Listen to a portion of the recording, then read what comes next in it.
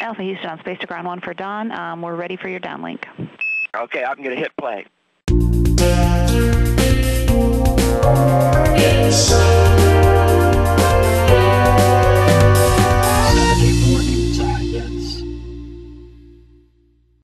I'm Don Pettit. I was fortunate enough to be science officer on Expedition 6 to the International Space Station. And during this expedition, we had several kinds of science that we did. We did programmatic science, which is well-planned and well-thought-out science, comes up from the ground and is orchestrated from the ground. And then we have science of opportunity. And this is science that is done at the discretion of the scientists on board space station. And this is kind of the discovery science. And during our mission, we called our science of opportunity Saturday morning science.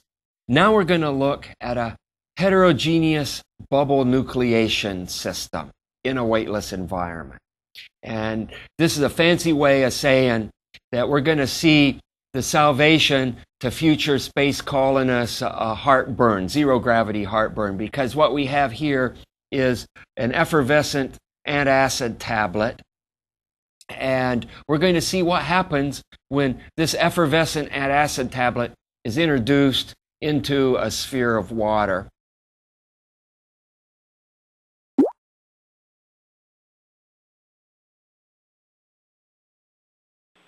To generate bubbles, you can have bubbles form from solution, like when you open a bottle of soda pop and the gas that has already been dissolved in solution is just coming out, and that's a homogeneous nucleation problem where the bubbles spontaneously form in the center of the liquid.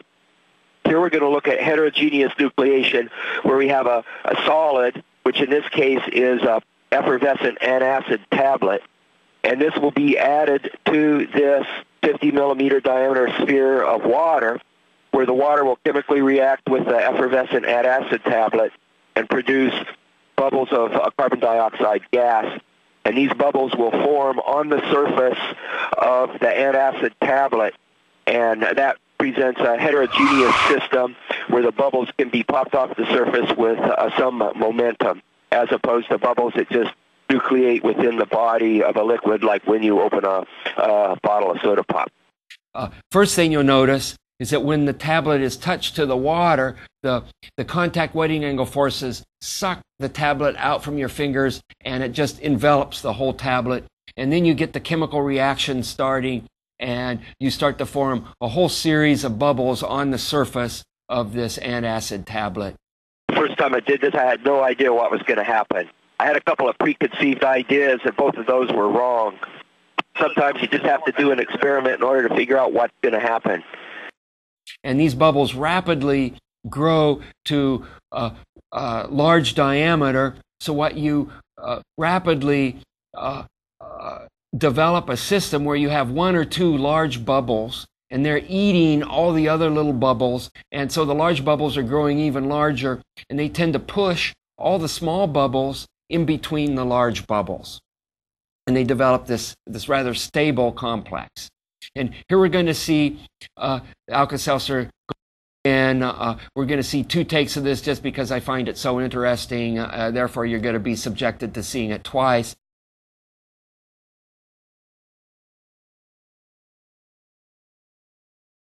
And again, you see lots of bubbles forming. They rapidly coagulate to form two or three major bubbles, and all the little bubbles are pushed in between these big bubbles. And then as the little bubbles start to grow to get a little larger in size, big bubbles swallow up the larger bubbles. So it's a case of the bubble wars here.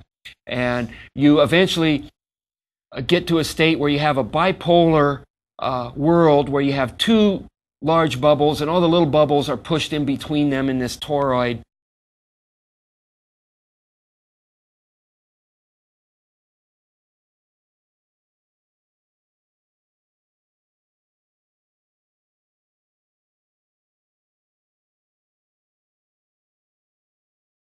And then eventually one of the large bubbles prevails and it eats the other one. And now you have this system where you have one large gas bubble in the center, with this rather thin annular layer, little tiny bubbles all around the outside, and it almost looks like a little planet by the time it grows to that point. And so that's the fate of an effervescent antacid tablet in a weightless environment, which of course is going to be the salvation for zero gravity heartburn for any future space colonists. And I guess you could say that it's a plop plop, fizz fizz, oh what a mess it is. But now that you've ended up, I like that. I couldn't resist. But now that you have this system with one large bubble in the center and this annular space of all these little tiny bubbles, now let's see if we can't figure out a way to remove all the gas bubbles and end up back with our sphere of water. So that's what we're going to do here, where we stuck our syringe into this big gas pocket and we sucked out most of the big bubble in the center.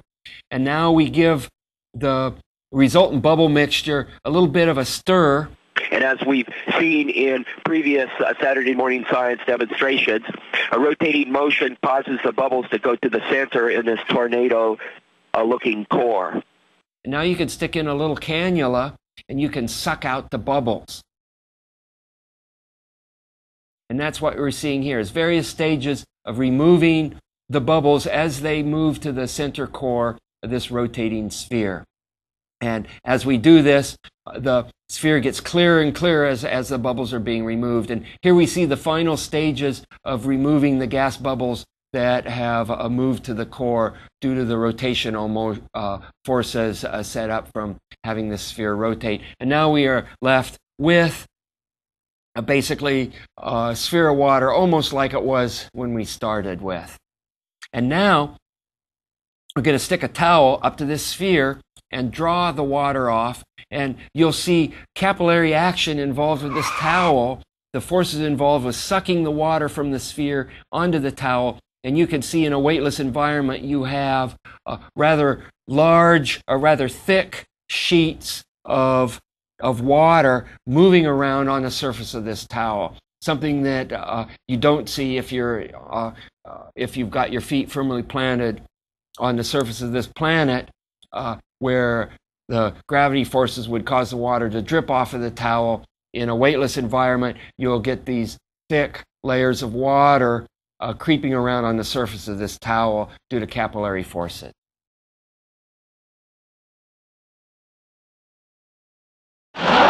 You can have bubbles form from solution, like when you open a bottle of soda pop and the gas that has already been dissolved in solution is just coming out, and that's a homogeneous nucleation problem where the bubbles spontaneously form in the center of the liquid. The water will chemically react with the effervescent antacid tablet and produce bubbles of carbon dioxide gas, and these bubbles will form on the surface of the antacid tablet, and that presents a heterogeneous system.